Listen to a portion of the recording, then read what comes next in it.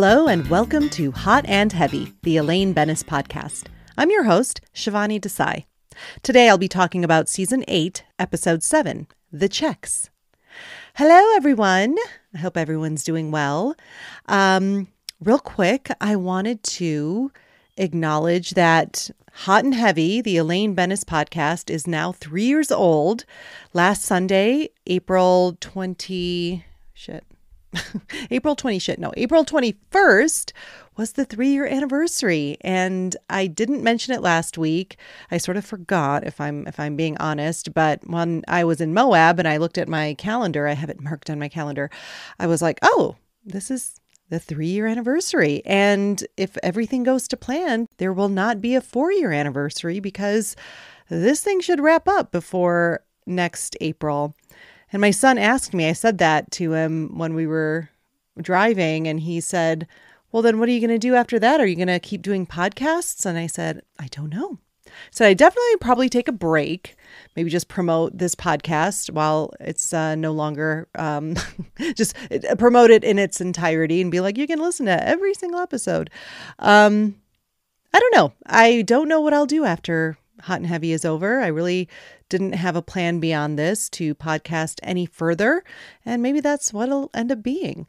But you never know. Maybe my dream of becoming friends with JLD will finally come true. And she and I do a podcast together. I mean, why not? I think that would be really fun, except it would just be me being like, oh my God, you're so awesome. Oh my God, I love you. JLD, you're so amazing. Yeah, that probably wouldn't be very fun. But so yes, 3-year anniversary. Very proud of this podcast. Very thankful for all of the support. Thank you out there. I hope you're enjoying it. I hope you've stayed along for the ride and keep going with me because we have another season and a half to go. Speaking of Moab, yeah, that was the trip we took last weekend. And I don't forget how beautiful it is, but I'm always just stunned when I'm in Moab. Like, it is just the most beautiful place. I highly recommend it to anyone who is looking for a really great town to visit. There's hiking, there's mountain biking, there's rafting. We went horseback riding. There's a cute downtown, so there's shops and awesome restaurants. There's like these ATV off-roading tours you can do and the dunes. I mean, there are so many things. I know we haven't done a lot of the activities in Moab. We stick to what we know. My husband mountain bikes at least 2 or 3 times while we're there. The kids and everyone, we did the horseback riding, like I said, but we also hiked up to the Delicate Arch, it's an intense hike. And once you get up there, it is, it's a little scary if you are afraid of heights. I will say that, but you have to hike up 1.5 miles to see just such an amazing sight. And it's worth it. It's totally worth it. And finally this year, we haven't in past years because I was too much of a scaredy cat. And I think I sort of passed that along to my daughter. But this year we did get up there and we got scared to go down to the arch. So like you get up there, you can see the arch. And then there's this kind of ledge that you have to walk along to get, like, if you want to go under the arch and like get a picture of it. I'll post it on the Hot and Heavy socials, but we got up there. I took one look at it. I had the intention to go and stand under the arch, but I got scared. And my daughter was like, yeah, I don't want to do it either. So my son and my husband went. My son's fearless. And as I'm sitting on kind of this more secure, wider piece of ledge, which is not as scary, I'm just noticing all walks of life going down that sort of narrow edge. It's not even that narrow. It's just kind of slants down and there are no guardrails, nothing. And they've done that to preserve what it is. And I totally appreciate that. I wouldn't want them to put up like railings or whatever. But anyway, there's a huge just drop basically into this kind of really deep bowl, they call it. And then behind the arch, it's just a straight down drop. So you have to be careful. But as I was sitting there and my husband and my son went, I was watching, like I said, just all ages, all abilities, making that walk over to the arch. And I was like, come on, you've hiked all the way up here. So finally I was like, I'm going to do it. And then my daughter was like, wait, what? And I said, we'll do it together. We'll hold on to each other. It's going to be fine. And my son was so proud. He was like, oh, it's not that bad, you guys. It's not that bad. And another really helpful thing is it's sandstone and it's like super grippy. So you feel very secure, even though you're walking on this slant and the slant just drops down into a very scary hole or bowl, they call it. But yeah, we did it. And so I'll post that. The whole family got really good pictures under the arch. And so I felt very proud of myself, but even more proud of my daughter who did it as well. We were scared and we were moving at a snail's pace. But I was like, you know what? If that lady who's got 2 walking sticks, braces on her knees, and looks to be in her 70s can do this, I can do this. So very proud of us. One more thing I wanted to mention. I, of course, have been listening to the new season of Wiser Than Me, JLD's incredible podcast. And this past week, she had Ina Garten on as a guest. Well, I guess it was 2 weeks ago. I'm just catching up. And so they talked about food quite a bit. She's the Barefoot Contessa, for those of you who are familiar. I love her. It was a great interview, by the way. You should listen to it. Anyway, a couple things I learned about JLD in that episode that totally are the opposite of what I feel. So I'm just like, this friendship might be a little complicated once it does actually happen, which it 100% will. JLD loves cilantro, like can't get enough of it. She puts it in everything, as she said. I have that thing where cilantro tastes like soap to me. Like, don't get it near me. I don't want to smell it. I don't want one leaf on my food. No, can't do it. Hate it, hate it, hate it, hate it. At Chipotle, my burrito bowl was ruined because I didn't realize they put cilantro in the rice, although I think now it's called cilantro lime rice. So that's on me.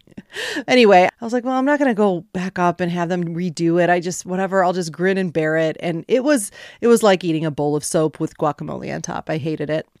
And JLD revealed that she has a rampant sweet tooth, like loves sweets. It's very hard for her to resist sweets. And I am a savory girl. I'm all about the salty. I'm all about the sour. So I don't know. We'll work it out. I know when JLD and I become super close friends, we'll work that stuff out. When we go out to eat, I won't have to share her dessert. She won't have to worry about me grabbing her cilantro. And it actually might work. It'll be a good symbiotic relationship. All right, let's get into this episode. The synopsis for the checks is as follows. Jerry hurts his hand endorsing hundreds of 12-cent royalty checks received for an appearance he made on Japanese television. George is frustrated in his attempts to join a cult masquerading as an office cleaning company. Kramer's expensive new chest of drawers provides housing for 3 Japanese tourists. Elaine's new boyfriend is obsessed with the Eagles' song Desperado. This episode was written by Steve O'Donnell, Tom Gamble, and Max Pross. All right, we start out on the street. This is our cold open. Jerry and Elaine walk out of a pharmacy, and Jerry starts talking about all the indigestion meds. Elaine says, yeah, the whole country's sick to their stomach. Jerry starts talking about how you're supposed to take these meds, and Elaine asks if this is a bit, because she's not in the mood. He's like, no, we're just talking. So he continues on about how these are medicines for the well. She's like, I know that tone. This is a bit. So she has to listen to the rest of it. She says, are you done with your little amusement? So you admit it was amusing. She's like, it was okay. Just move the medication for the well to the front and hit the word good harder. And he says, got it. My take on this scene, it's a fun scene. And this was originally supposed to air as the cold open for the Fatigues. A little trivia for you. Now, as someone who is a comedic performer, now I do improv comedy and I do sketch comedy. This is really common if you're friends with stand-up comedians. It's not, I shouldn't call them out, but I am just because Jerry's a stand-up, but we're bitty people. We'll start a bit. It's probably insufferable for most non-comedian types, but especially with stand-ups, you totally know their tone and cadence when they're doing a bit. I remember I was in an improv troupe, and one of the guys in the troupe was a stand-up, and I think that was his true dream, but he was doing this improv stuff on the side. And we went out to dinner, and I just happened to be, it was like a long table. There was like probably 10 of us, and I just happened to be right across from him. And it was exhausting because it was just bit after bit after bit. And I try to just start up a conversation, and it was almost like he just had a one-track mind. I believe they were rehearsed. It was a little bit exhausting. So I can definitely relate to this. And I like how I didn't know him well enough to do an Elaine, which I'm like, I'm not in the mood. Can you stop? But anyway, I do love that Elaine calls Jerry out. And that blow line at the end where she tells him how to punch it up is really perfect. I just think it's a really cute scene overall. All right, next we are at a party. I think it's a party, or is it a furniture store? I don't really know, but it's a bunch of people with glasses of wine. And Elaine is here with her new boyfriend. And she's asking about his work. And he says he manufactures the furniture designed by Carl Farbman. Elaine is impressed. He says, "You know Farbman?" "Oh, I love Farbman," she says. He says, "Most people go their whole lives never sitting in a Farbman, if you can call that living." She laughs and laughs. Then we hear a song come on, and her boyfriend, Brett, gets very distracted. Elaine tries to keep the conversation going. "Wouldn't it be great if Farbman designed shoes? Brett, wouldn't that be great?" And he's just in another world, and he says, "After this song, babe." And Elaine is just so touched. And of course, the song playing is Desperado. My take on this scene, we learn a lot in this scene, but it's not super expositional, which I love. Brett's vibe is apparent from the get-go. He's a fancy furniture guy, and Elaine is very into him, you can tell.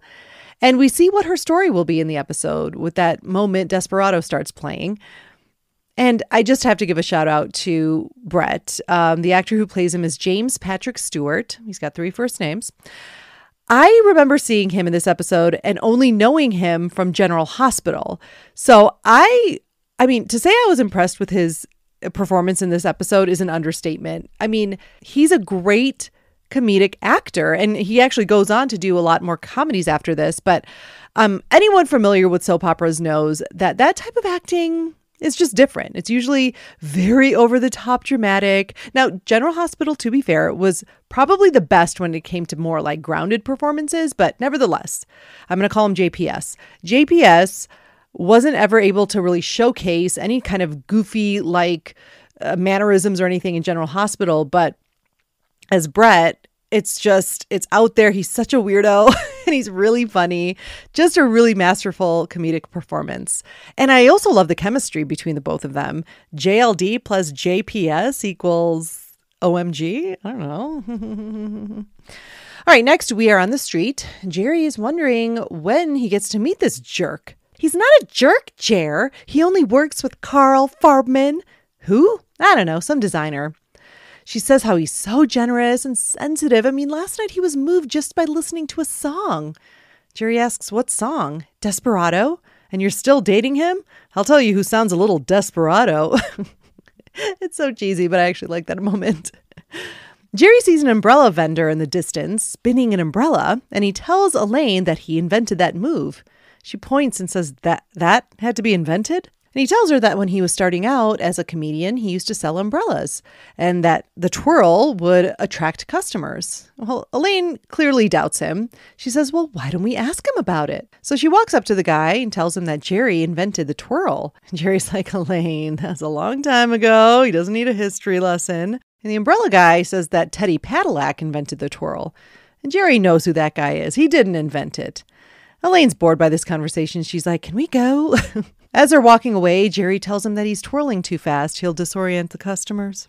My take on this scene, Elaine will take any opportunity to cut Jerry down. And that's why we love this friendship. She wants so badly to call bullshit on his claim of inventing that twirl. And also, at the same time, acknowledges how stupid it is, which is probably why she wants to cut him down. I love how she's like, that needed to be invented. Jerry's also really fun here. I love how proud and cocky he is about this twirl. And also classic Elaine fashion to get so bored so easily once Jerry and the umbrella dude start to disagree. I mean, she started it, but she also wants it to end when she's done with the conversation. And Jerry's delivery of that last line, it always amuses me. I love the he'll disorient the customers. It's really taking this seriously. All right, next we are in Jerry's apartment. Jerry is showing George the twirl, but George, he finds it disorienting. He's also confused why anyone would buy an umbrella. You get them free in those cans in the coffee shops. Those belong to people, Jerry says.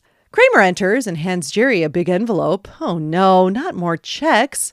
George wonders what checks. He tells him they're residuals from this small appearance in a Japanese comedy show, Super Terrific Happy Hour. George sees the pile of checks and says, "Oh my God, you're rich." He's like, "No, each one's worth about 12 cents. It's barely worth the trouble to sign them." Kramer asks Jerry if he needs any new furniture because Elaine's boyfriend is giving him this oversized chest of drawers. It's a Farbman. George can't believe it. He's giving you furniture. Who is this guy? Jerry says, "Who are any of her losers?" George reminds him, "You're on that list." I love that moment so much because what can Jerry say? George has to leave to meet some carpet cleaners who are cleaning his whole place for $25. Kramer asks if it's the Sunshine Carpet Cleaners. And George says, yeah. Oh no, he tells George they're a crazy religious cult. Cleaning the carpet is just their way to get into your place. George could care less. He's like, yeah, for $25, I'll listen to some pointless blather. I do it. I'm not even getting the cleaning, Jerry says. Ba-dum-bum-ba-dum-bum. All right, next we're on the street. Jerry's complaining because his hand hurts from signing over 100 checks. Hello, $12. Kramer's so excited. Some Japanese tourists stop Kramer to ask him to take a picture of them in front of just a totally boring generic building for whatever reason. Jerry sees an umbrella vendor down the way and he says, I'm going to go talk to him. So he goes over and he says, nice twirl. You know who invented that, don't you? We cut back to Kramer and the tourists. He asks if they're from Japan and points to Jerry if they recognize him. He's from the Super Terrific Happy Hour. And then they do recognize him. Oh, yeah. Then one of them asks, what is he doing? We see Jerry animatedly talking to the vendor. Kramer says, well, I don't know, but something super terrific, I'll bet. Oh, he's funny. Oh, yes, very funny. Kramer tells them it's not impolite to laugh at his antics. And they all start laughing at Jerry, who's twirling an umbrella and kind of sidestepping, kicking out his feet, totally looking like a weirdo. All right, next we're at George's apartment. Well, the cleaners are all done, and the guy says, there's just one more thing. And George thinks, okay, here it comes. Well, turns out the guy just needed to tell George he forgot to sign his check. So George signs it and asks if there's anything else. No, the guy says. Well, they start walking out. So that's it? Unless you need a receipt, the guy asks. I wish that was all I needed. George says how his life is so confusing and he's searching for answers. Good luck with that, the guy says, and they exit. Next, we're at Jerry's apartment. Elaine enters and Jerry waves at her from the table where he's signing his checks. And she's like, well, what's with the claw? He says, super terrific carpal tunnel syndrome. Brett enters and Elaine introduces him to Jerry.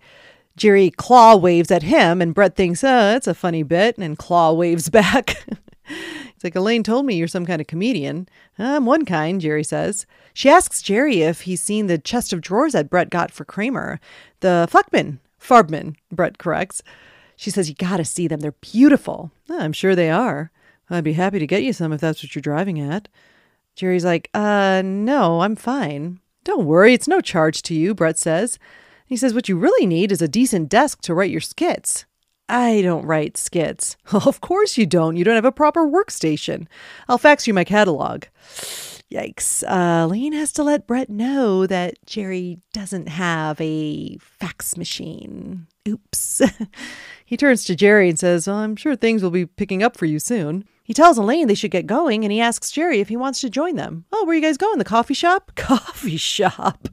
Brett just scoffs at him. I think we can do a little better than that. You know, you look like you could use a solid meal at a real restaurant. Oh, that was it for Jerry. You look like you could use a... But Elaine cuts him off. Jerry? My take, I really enjoy this scene. JPS, his performance throughout this episode is great, but this scene opposite Jerry is just top notch. That choice that he makes of just... You can see him scanning the room with his eyes as he's talking. He's sizing up Jerry's furniture like the Terminator searching for John Connor. It's just amazing. Like I would imagine in his vision, he's got like all these stats going up, like outdated furniture, terrible desk, like whatever. Like he's just in this mode and so intensely looking at his apartment, especially when he says that line, well, I'd be happy to get you some if that's what you're driving at. Like, I mean, the way he's looking around, such a great performance. And you know, Elaine is enjoying all of this. Brett belittling Jerry's profession, his desk, calling him skits, assuming Jerry has a fax machine. And she's not going to defend anything, and it's delicious. I love that dynamic. And when you think about it, Jerry wouldn't defend her if the situation were reversed. So I think it's all fair. I mean, it kind of did happen, right? He didn't ask Nikki to get extra tickets for her and Todd Gack. So these friends just love to make each other miserable. They take pleasure in the other's discomfort, for sure. And most of all, insulting Jerry by saying he's poor, that's just the topper. This subplot is one of the funniest of the series to me. I mean, Brett is really hitting all the things, but telling Jerry a coffee shop is trash and that he could use a solid meal. Oh, I love that writing. So perfect. Elaine stopping Jerry from retorting to Brett's comment is great. And I like that. And I like that we see that it does register for Brett too. He kind of looks back like he knows that he's about to be insulted. Although, I mean, based on what Brett does a little later, I think he thinks Jerry's lashing out at him because he's jealous. He's jealous of Kramer's chest of drawers. Because, I mean, I think Brett would think it's impossible to think he's being condescending. I think he's not very self-aware. All right, next we are at Saks. Kramer is with the tourists shopping, and he picks up a hat that's $300. It's a cowboy hat. He asks Mr. O how much that would run him in Tokyo. He does a calculation. He says about 30,000 yen. Kramer's like, oh my God, this is practically free. He puts it on Mr. O's head. Giddy up, you're a cowboy now. And he grabs a few more of them. Gosh, Kramer really, really has trouble with the concept of conversion rates. We saw that in Tuscany too. All right, next we're in Brett's car. Brett is telling Elaine he feels horrible about Jerry. He's upset that Kramer got that chest of drawers. Elaine's like, well, why do you think he'd be upset? Oh, how could he not be? Cramped apartment with outdated furniture so un-Carl Farbman-like? Oh, we're not going to talk about Carl Farbman all night, are we? He says, I hope not. And they start to kiss when Desperado comes on the radio, and he stops abruptly. Elaine gets freaked out that maybe someone's outside. The song, he clarifies. Oh, phew. She thought it might have been that urban legend about the guy with the hook. And well, he interrupts. Elaine, could you just not talk for 1 minute? I'm sorry, she says. Okay, my take on the scene. All right, so here we see Brett's love of Desperado turn from sensitive to completely creepy. Man, he's just a very intense person, but Elaine is so into it. And I do have to say, he is one of Elaine's best looking boyfriends. He's very handsome. But of course, true to every boyfriend Elaine has, he can't be normal at all. Also, it's such a small thing, but the way he closes his eyes, like, it's so creepy and really funny. All right, next we are in Monk's. George is so upset that the carpet cleaners didn't try to give him the spiel and recruit him. Jerry's like, well, maybe they thought you looked too smart. Please. Too dumb? Kramer walks in with a super fancy suit on, says it was a gift from his Japanese friends and that tonight we're going dancing at the Rainbow Room. Jerry's like, well, you're throwing a lot of their money around. And Kramer reminds him that they're Japanese. Those TVs you watch, the sushi you eat, that kimono you wear. Where do you think all that money goes? That's right. George asks how he hooked up with them. And he's like, oh, they recognized Jerry from the Super Terrific Happy Hour. And he says to Jerry, that's what you need to do, your own show in Japan. They really get you. Now, what did you do with that pilot? Well, George perks up. Yes, the pilot. And that he actually does a lot of business with Japanese TV that broadcasts the baseball games. And Jerry reminds him it was awful. The pilot failed. Yeah, here it did, because whenever you turn on the TV here, you just see 4 morons in an apartment whining about their dates. And Kramer totally agrees. Jerry is like an orange, which is rare in Japan. Totally untrue, by the way. All right, next we're at the Japanese TV office. Jerry and George are there with a couple of Japanese executives, and the pilot is playing. The man pauses it and he says that they're a bit confused. He really just doesn't understand the plot of The Butler. And so George explains why, the no insurance and the judge decrees him to do this. Is this customary in your legal system? No, Jerry says. That's what makes it such a humorous situation. The 2 executives chat in Japanese. And is this making any sense? The woman says she's still trying to figure out why they brought a bag of oranges. The man says he's sorry. He doesn't think it's the right thing for Japanese TV. George tries to convince them they're wrong. You've been in America too long. You've forgotten what it's like to have no oranges. Again with the oranges, he says in Japanese. Jerry drops his mug and apologizes, saying that his hand is numb. George tells him, yeah, numb from endorsing checks from the super terrific happy hour. The only response to that is, you must go now. The actress in this scene, the woman executive, is played by Akane Nelson. Now, there's really next to nothing on her resume. The only other credit besides this episode is a movie from 1998 called Goodbye Lover, starring Dermot Mulroney and Patricia Arquette. She's fine. I love the Japanese asides with the other executive. I just wish that she got to speak some English and actually converse with George and Jerry. So there's not a lot on someone's IMDb profile. I will just do a general Googs. That's Google for those of you not as cool as me. And I did find her on LinkedIn. At least I think it was her. The picture looked very similar to what she looks like in this episode. Anyway, it looks like now she is the editorial director at Skechers Marketing. And before that, for Skechers, she was a copywriter like Elaine. What a great connection. All right, next we are in Jerry's apartment. Elaine is worried she's on the outs with Brett because she got shushed during Desperado. He's like, does he listen to the all Desperado station? She tells Jerry he is just in another world when he listens to that song. I mean, I'm sitting there in the car and he's out riding fences. And Jerry suggests maybe they should find their song. Any song that you feel strongly about? And she says, I like Witchy Woman. And she sings a little bit for Jerry. And he's like, oh, Witchy Woman. Kramer enters and tells him that they had to leave the Rainbow Room because of a monetary discrepancy regarding the bill. He's there to borrow some pillows. His Japanese friends are staying with him. Oh, I thought they all had suites at the plaza. Oh, well, sorry, Jerry. We all don't have checks rolling in like you. Jerry's like, well, what about all the money from the kimonos I wear? Well, they ran out of it. Manhattan can be quite pricey, even with 50,000 yen. Elaine asks, isn't that only a few $100s? Evidently. He tells Elaine to pass a message along to Brett that his guests are very comfy in the chest of drawers. In them? You have them sleeping in drawers? Jerry asks. Kramer argues that the business hotels in Japan are just like that. They sleep in tiny stacked cubicles. They feel right at home. This has international incident written all over it. My take on this scene, I tend to agree with Jerry here. Elaine does sound desperado. Elaine, wake up. You will never be as important to Brett as this song. It just won't happen. He's showing you who he is, especially when Desperado comes on. I did want more information about why she chooses another Eagles song. Was that a coincidence or was that strategic because he already loves another Eagles song? I don't know. There was nothing about that in the extras, but I was like, oh, that's interesting. Or did they have clearance from the Eagles? I don't get it. Also, Elaine needs better taste in music. Now, if you all follow Hot and Heavy on socials, which you should, and if you don't, very disappointed in you, stay tuned to the end of the show. I will tell you where to find Hot and Heavy on the social medias. But I did a little video. I revealed what my Desperado is, and it is Overjoyed by Stevie Wonder. I highly recommend. I would play it, but I don't know if I'd get copyrighted for doing that. But just go ahead and search it up because it is the song where I feel my heart skip a beat when it starts every time. I got a couple comments. People were surprised it wasn't a Depeche Mode song. Now, that's not to say that Depeche Mode doesn't have songs where I am like, oh my God, I love it. I mean, look, I know it's like their biggest hit. It might be a little too basic for some Depeche Mode fans, but I don't give a shit. It's the song that got me into them. Enjoy the Silence. It's their biggest hit.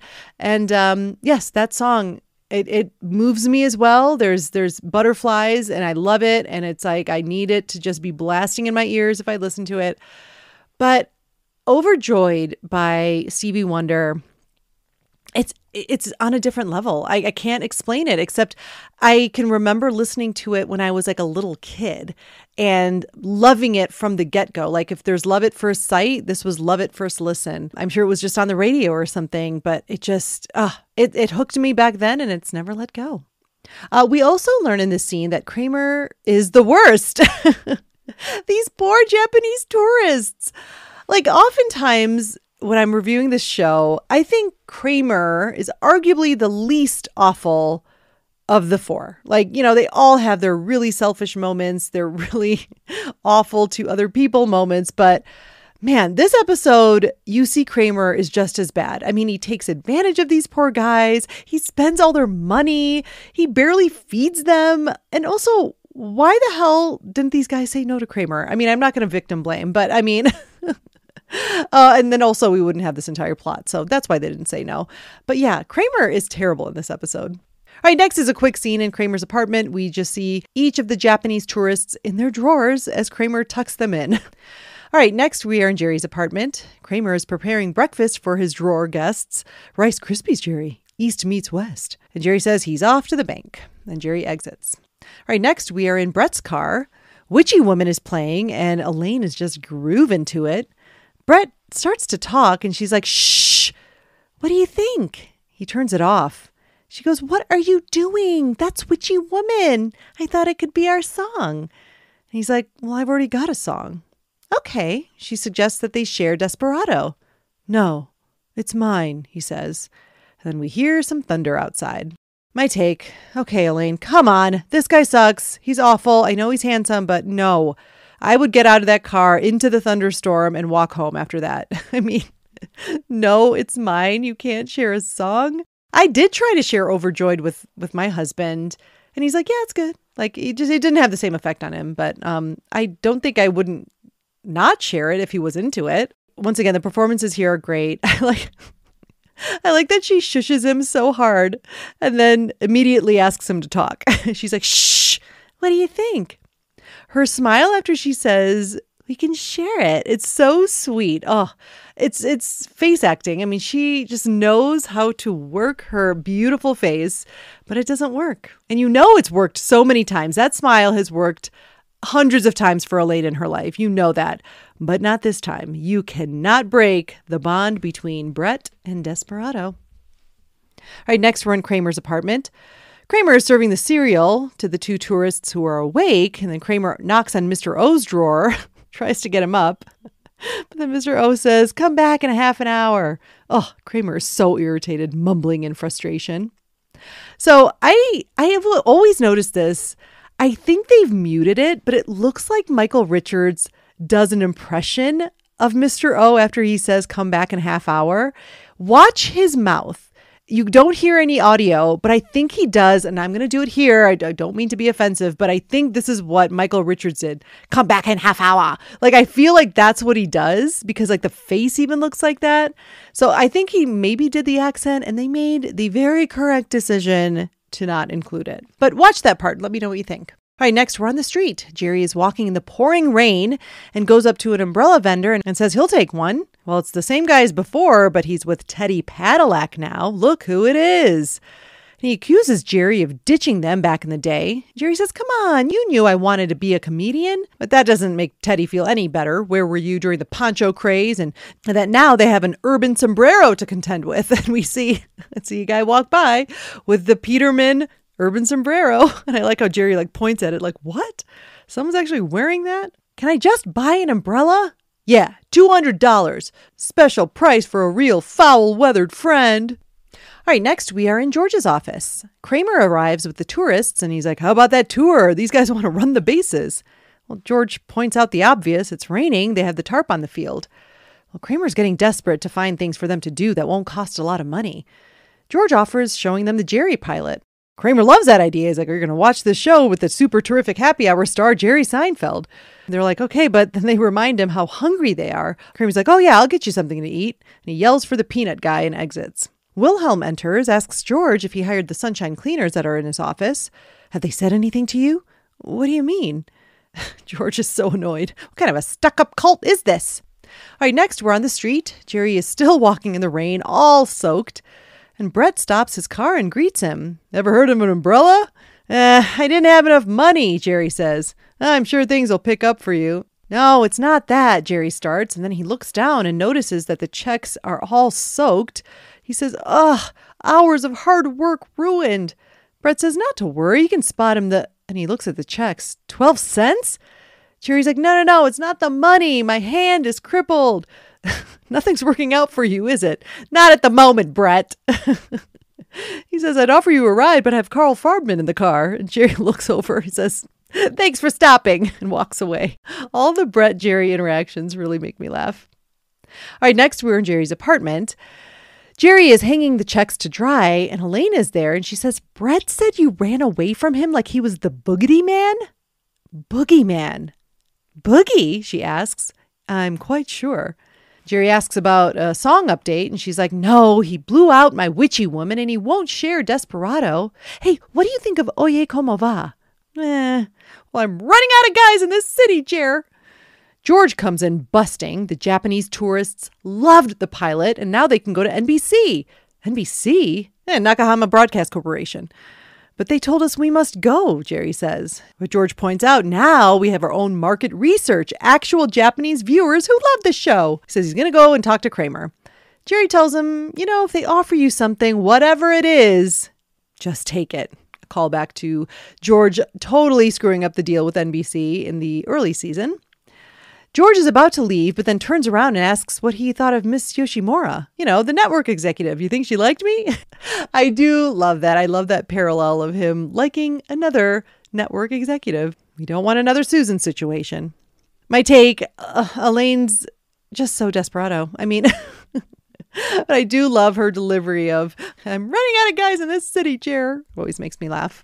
Right, next we're in Kramer's apartment. After knocking and not getting an answer, George enters to find Kramer and the Japanese friends in the hot tub, drinking sake, just having a great old time.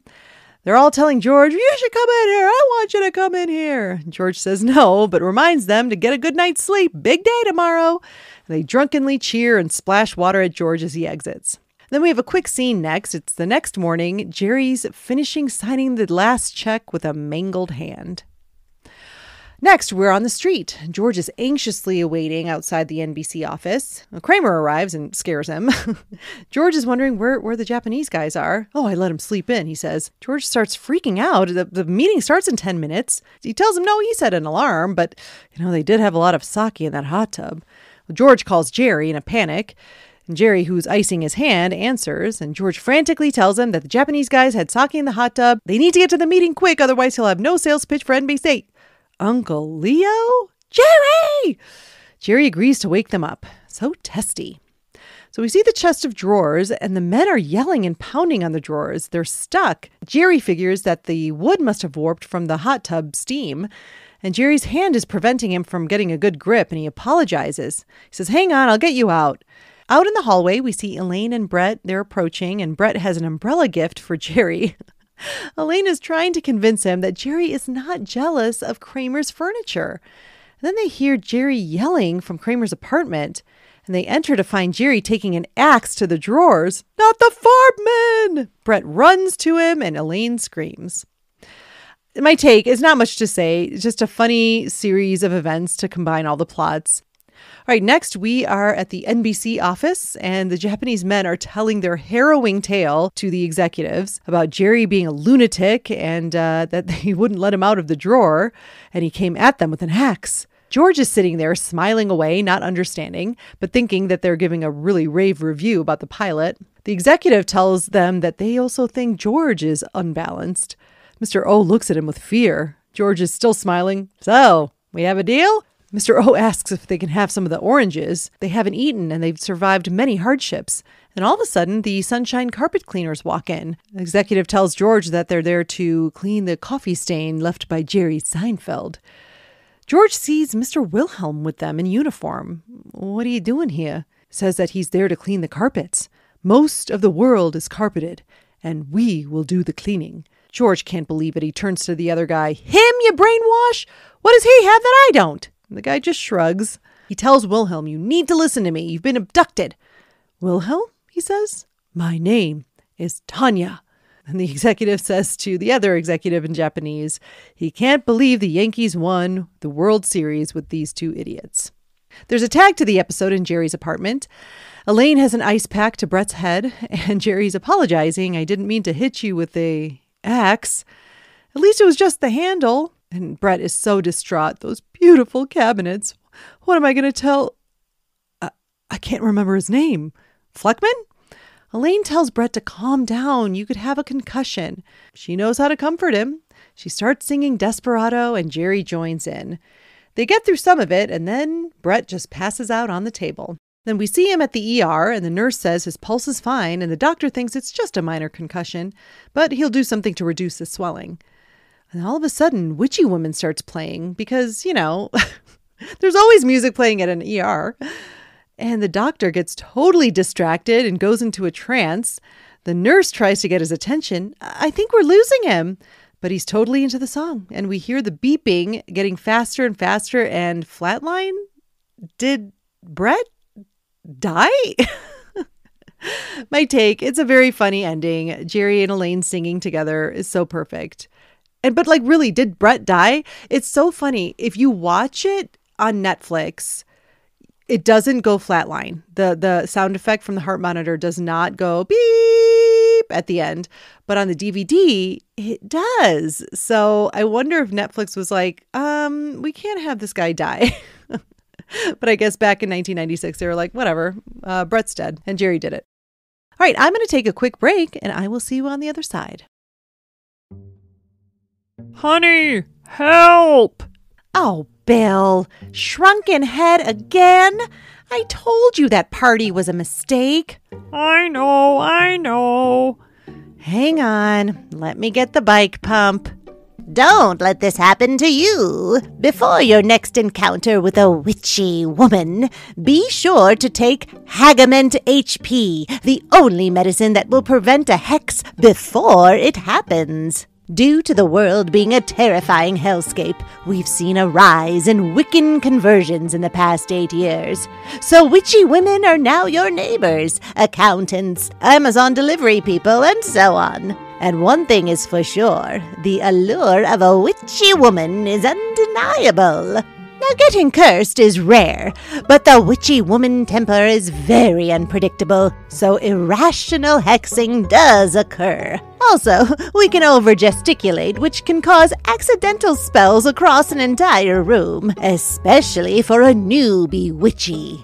But fear not, if you ingest 1 tablet of Hagament HP before your witchy woman visit, you will be protected from any spell, curse, or hex that may come your way. Available at all CVS pharmacies. For a limited time, you will be entered into a raffle for an original piece by none other than Carl Farbman.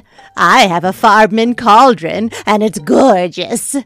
Hagament HP, medicine for mortals. And we're back. There were no extras of note, so why don't we go ahead and move on to Greg's sack lunch? We had a week without a sack, and I think we all felt it, just to make Greg feel much more guilty than he already felt. I tried to convince him it's okay. It's okay if he needs a break and he can't do it for a week, but Greg had a lot of sack guilt. First in Greg's sack, I find his overall thoughts. He says, "This episode is another one of those that are sort of just okay for me. Elaine's story of dating another guy with an eccentricity, this time a guy who zones out when Desperado comes on, is probably the funniest of what the 4 get in regards to plots." I agree. I think this is the funniest plot. Right, next, his favorite scenes and Elaine moments. He says, "I like how when Elaine is first quieted when Desperado comes on, she puts her hand on her chest as though she's so moved by this guy's response to a song. A song I absolutely can't stand, by the way. Same. Oh my God. Ugh. But I love how the next time it happens in the car, she gets scared at first thinking someone's outside the car. And as she laughs and keeps babbling on, Brett shuts her up coldly." I know. That's why I said, at first it was sensitive. She loved it. And then it turns to creepy in the car. It's like, wait, what, again? Seriously? Especially because they were kissing. That's another layer of insult there. It's like, hello, we're getting physical and you still have to stop and stare and then close your eyes at the end. Yeah, back to Desperado. I'm just nothing the Eagles really does anything for me. I remember watching the documentary about the Eagles, and I believe I watched it because I'd heard on a podcast, I think John Mulaney was raving about it, saying that he'd watched the documentary at least 4 times. He was obsessed with it. So I was like, all right. I love a documentary, and my favorite genre of documentary is a music documentary. So I love, even if I don't know the band very well, not familiar, I will watch any music documentary. I won't say it was bad. I really thought it was going to convert me and be like, oh my God, I'm going to have to make an Eagles playlist after this. They're like a classic band. But yeah, nothing. I do like Don Henley. I like his solo stuff for sure. And Glenn Fry, The Heat Is On. I love that song. My husband would totally disagree. But The Boys of Summer by Don Henley, come on, classic. But as a group, all I learned was they're all assholes and narcissists and just sued each other. You don't have to watch the documentary now. I just summed it up for you. Greg goes on to say, Elaine's choice of Witchy Woman, another Eagles song, as a song she offers up to Brett to be their song, is a funny moment where she sings it and Jerry says, "Oh, Witchy Woman." It makes me laugh. And I like how he turns her down on both that song and sharing Desperado. Why is she with this dick? Exactly, Greg. This is what I'm saying. Jerry's assessment of her being Desperado, it's very true. I think it's because he's so handsome. I'll get more into it. I have a little bit of a theory that I'll get into with my final notes, but yeah, it's like he's not just creepy with this song, he's also a dick. Oh shit, I forgot. Going back, I'm sorry, Greg, I skipped a line that you wrote. You said Brett shuts, in the last point, you said when he shuts her up coldly and that she's now more intrigued by him. Yes. But yeah, this almost is like getting more and more attractive to her in a weird way. And she's just determined to get in on this Desperado action. All right, next, Greg says, my favorite Elaine moment is probably when Elaine gets choked up and says, "Well, I'm running out of guys in this city, Jer." Verge of Tears Elaine is one of my favorites. I also like how she mistakenly says boogity man and is surprised that it's actually boogeyman. Oh my gosh. Yes, I do love the delivery of that line for sure. And yeah, boogity man. I like, it has nothing to do with anything, but it's just one of those friend moments you have where it's like you fucked something up and they're like, "Wait, what did you say?"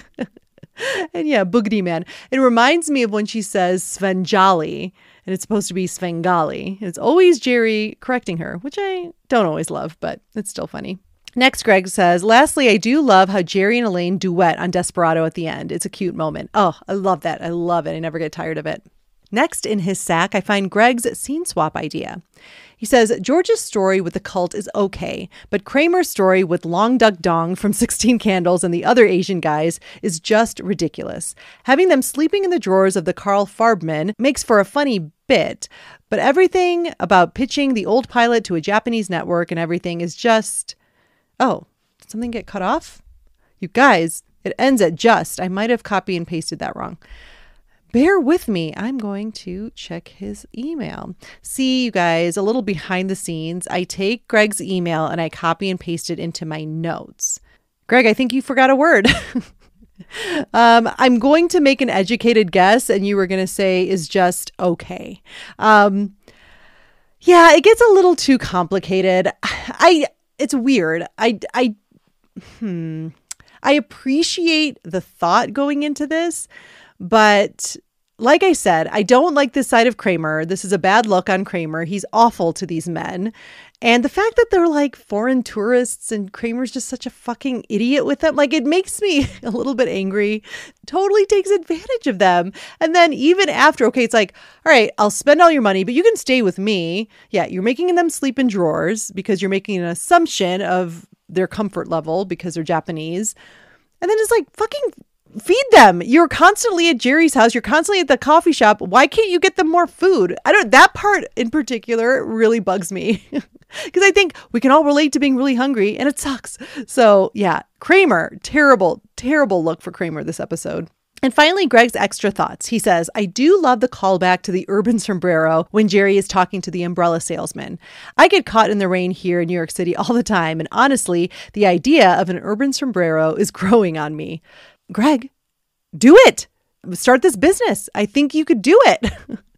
I could see that in a city, although walking in the streets of New York with an urban sombrero might be a little bit complicated. But yeah, you need one of those like pocket umbrellas that are really compact. Just my advice to you, Greg. And thank you so much, Greg, for your thoughts this week. You know, we didn't get them last week, so thank you for finding the time. Jeez. Just kidding. And now it's time to close Greg's sack lunch. All right, my favorite Elaine moments. I do like the cold open. I think my favorite moment is when she gives Jerry notes.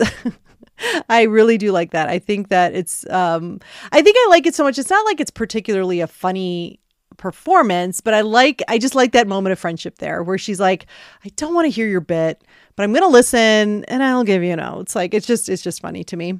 A close second, I enjoy how much Elaine is enjoying Jerry getting pelted with insults by Brett. But I do love when she's like, Jerry doesn't have a fax machine. She takes such pleasure in embarrassing Jerry. It's so good. And I have to say, Jerry Seinfeld's reaction too, he's kind of looking down, all shameful. My final notes for the episode. I really think this episode is fun. Elaine has a solid plot, but it's more of a supporting role. And we really see how far Elaine will go for a man that she's really into. I mean, such a difference from like Putty, right? Like she wouldn't put up with any of this crap with Putty. But I think Brett has, like I started saying during Greg's Sack Lunch, I think, first of all, Brett is very dashing, very handsome. But I think more than that, he has a certain status that she's really attracted to. I mean, he's got this fancy car, so I think we can assume he's very well off. And she just wants to be in his fancy designer furniture world. I really would have liked George to be more involved with Elaine's plot. I think it would have been really easy because George is such a cheap ass. He would want some free furniture. Like maybe for whatever reason, whatever Carl Farbman stuff he gets, or it's like the super ugly ones, or I don't know, like something involving George trying to take advantage of Brett and his free furniture hookup. That just would have made more sense. I don't love the whole Japanese television pilot thing, but I guess it does also track with George's character. I think he would try and definitely do that because he would see an opportunity to make a lot of money, but it would not have been as good as George and Brett. They would have had some really fun scenes together. Overall, it's a solid episode that really makes me laugh, but it could have been a great episode if there were some Benestanza moments throughout. And I think we can all agree with that. Benestanza, George, Elaine, best combo on the show. Always a better episode when they have a lot of scenes together. I don't know why I'm talking like this, but I'm keeping it in, so you're welcome. And I think that's all I can say about the checks. Please be sure to follow the pod on social media. On Instagram, it's at Hot Heavy Elaine. On TikTok at Elaine Bennis Podcast.